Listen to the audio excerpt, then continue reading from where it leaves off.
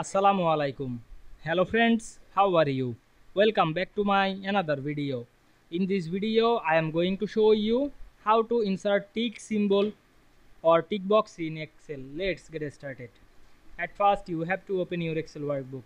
Then we go to the insert menu, select the text box option and draw a text box. Then we go to the insert menu, select the symbol option. Now I am select the font dialog box and write Windings. Then press enter.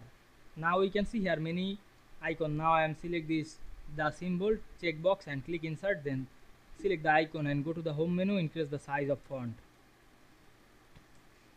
Now we can see we insert tick box symbol in Excel.